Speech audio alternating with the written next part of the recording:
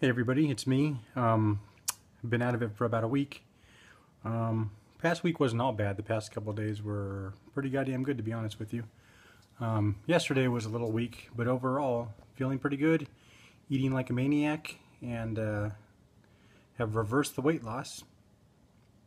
I don't know if that's a good thing or a bad thing, but I guess now isn't the time for vanity, clearly. Other than that, feeling pretty good. Did some housework today. My voice seems to be somewhat back to normal. My next treatment is Tuesday for about 30 minutes, an easy one.